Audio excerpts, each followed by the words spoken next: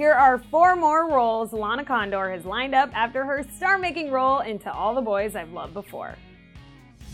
If To All the Boys I've Loved Before left you wanting more Lana Condor, I have some great news. Thanks in part to the success of Netflix rom-com To All the Boys I've Loved Before, Lana Condor is officially one of the most sought-after actresses in Hollywood these days. And considering she's also one of the most talented, you won't hear us complaining about seeing her on our screens way more often. Lana has not 1, not 2, but 3 feature films in the works, in addition to a whole new TV series.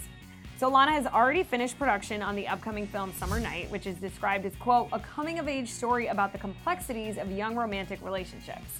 Lana plays a character named Lexi, and the film also stars Victoria Justice and Crazy Stupid Love actress Analeigh Tipton, but so far there's no word on a release date.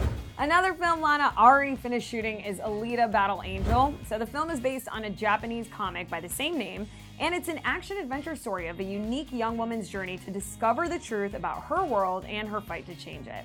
Now, while Lana doesn't play the lead character in the film, she is acting opposite some major heavy hitters, including Christoph Waltz and Jennifer Connelly. The film is directed by Robert Rodriguez and was co-written by Titanic writer and helmer James Cameron, so it's obviously going to be good. And judging by the trailer, this movie is going to be huge. This body, I feel a connection to it. I can't explain. You know more about me than you're saying. Alita, some things are better left forgotten. Lana will actually be playing a character named Kiyomi in the film, which will be released in theaters December 21st.